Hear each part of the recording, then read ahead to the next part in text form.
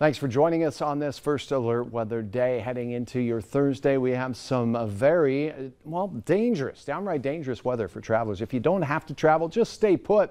And even in areas here that are not in any of the, wintry weather advisories, like the blizzard warning from Highway 200 point south, or the winter storm warning and winter weather advisories, we have cold weather to worry about elsewhere. And we have winter temperatures that will bring wind chill down to 50 below in the warning area here in pink, and to about 35 to 40 below at times in northern parts of Minnesota. Here, there are no temperature advisories or warnings, but we will still have some very nasty wind chills in our area as well. If you must travel, make sure you have the Valley News Live weather app and a phone charger with you wherever you go, and a survival kit, super important out there as well. And again, keep in mind, you can get the latest on closures and delays and road conditions right on the Valley News Live weather app wherever you go. Right now, we have some windy conditions at Hector. We have gusts over 30 miles per hour, 4 below, making it feel like 30 below here. It's cold. We have some of that fluffy snow that's been blowing around and keeping things quite slippery here in the valley. Quick look at roads. I-94, Bismarck Fargo, red, that's closed. And then all the way down from Fargo to Sioux Falls, that's closed. The purples here.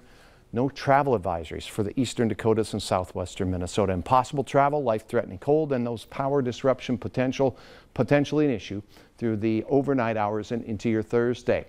Reduced visibility where the snow is really falling right now. And as we showed you earlier, our time lapse at the Dakota Magic Casino here in southern Richland County at the state line has been showing snowfall since 11 o'clock this morning in that area. Temperatures are coldest in Langdon. It's 13 below there, 6 below Grand Forks, 0 Thief River Falls, and that 0-degree line all the way to near Sisseton and that Lake Traverse area. Otherwise, we're 5 to 10 above across Minnesota. So check this out. Factor in the wind chills, 30 to 40 below at this hour. At times, we could dip down into that 50 below category. That means exposed flesh, your ears and hands can freeze, or frostbite sets in 5 minutes or less. Again, survival kit a must. Check out the cutoff of the snow right here, southern parts of Clay County, Stutzman County, that Steele area out there in Kidder County seeing some, but the heavier batch of snow, Sisseton and Point South out towards Aberdeen, through Marshall, Minnesota, St. Cloud, a very healthy band working its way in there, as well as the Twin Cities, where they're expecting some lofty snowfall totals. There's more snow on the heels of this down to the southwest as well. We're not done yet, even though the flakes haven't begun to fly. Now, if you joined us earlier, we said be where you want to be at 6 o'clock. That's when the snow really pushes into our southern counties. That's been true. We haven't seen flakes fly here, but our model hasn't said it isn't going to start until about 10 o'clock. Watch what we're expecting overnight, the potential for bands of snow. The darker blue is heavier. Most of the dark blues stay to our south, but we have a prolonged period of snow from the 10 o'clock hour right through midnight, 2 a.m. Our southern counties seeing snow. Northern counties, not so much. Nothing in Grand Forks through 2 a.m. Then after that, a chance for some light snow on Highway 2, and Point South is where things will be heavier. Very heavy at 5 in the morning along that I-94 corridor right through the Twin Cities from Otter Tail County, Grant County, and Douglas County, Minnesota. The heavier band of snow continues as we go through the 7 o'clock hour. Gusty north winds over 40 miles per hour. Then as we head into the midday hour, it won't take long and this thing dries up and moves out, but the wind sticks around throughout the day.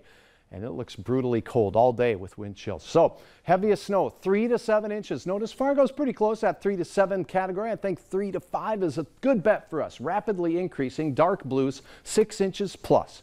And the plus will be closer down to the purple here. We'll have that shot of near a foot near that Hankinson area. Southern parts of Otter Tail County could see some significant snow as well. We'll keep you posted. Check with our team positioned in southern Richland County and Otter Tail County, right where we're expecting the worst of it. 30 to 50 below for wind chills in the morning with snow and wind continuing. In the afternoon, the snowfall will end, but the blowing will not end, and the cold will be relentless. In fact, it'll be, face-slapping cold on Friday. 21 below air temperature in Fargo, colder still up north. A nice moderation. Check this out, 11-day bonus coverage right there, Thursday through Sunday, and temperatures closer to 30 degrees Friday through Sunday. Can't rule out a few flakes in the forecast, but nothing like we're seeing here in the next 24 hours for particularly our southern counties. There is light at the end of the tunnel, but it's way out there. Yeah, also just getting word from the Cass County Sheriff, Highway 10 between Mapleton and West Fargo closed. He says several vehicles stuck right now. They're trying to get around the closed interstate. Right. You know, Getting those stuck. north winds, they just go across those east-west oriented roads. Watch Thanks, out. Ted.